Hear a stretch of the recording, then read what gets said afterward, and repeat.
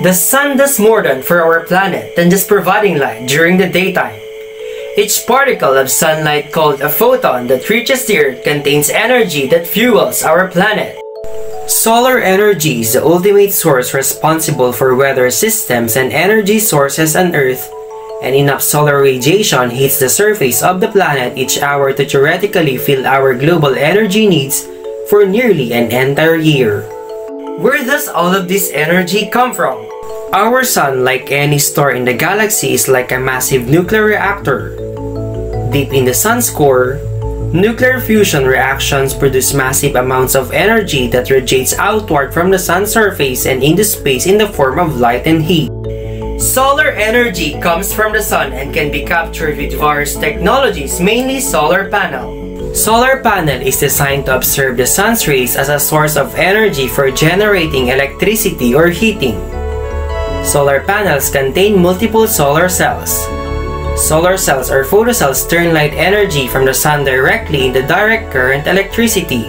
How do solar cells work?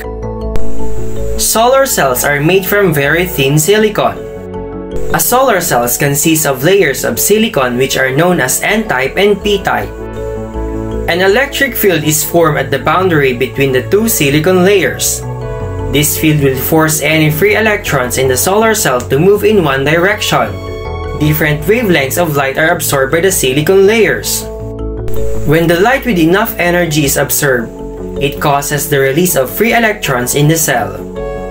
The free electrons are attracted by the electric field and so move into the N-type layer. The N-type layer is now negatively charged due to the extra electrons, and the P-type layer is now positively charged. This means that there is a charge imbalance in the solar cell. The charge imbalance causes a potential difference across the cell, and so the electrons flow along the wire, through the circuit, and back into the cell where the process continues. The amount of electricity a solar panel can produce depends on two factors: its surface area and the light intensity. Surface area is a measure of how much exposed area a solid object has.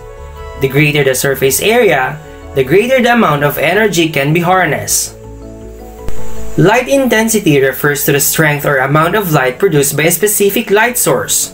Solar cells are very useful where the light intensity is highest. Solar cells can be used very effectively in the right situation. Producing enough electricity to power a town would require a very large area of solar panels, but covering the roof of a house can meet the annual electricity needs of the household. Solar cells are also useful where low amounts of power are needed.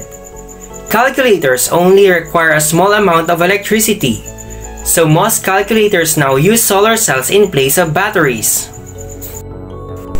This solar-powered street light removes the need to lay electricity cables to the light, which is another benefit to the environment. Christmas lights and garden bulbs are now also powered by solar energy.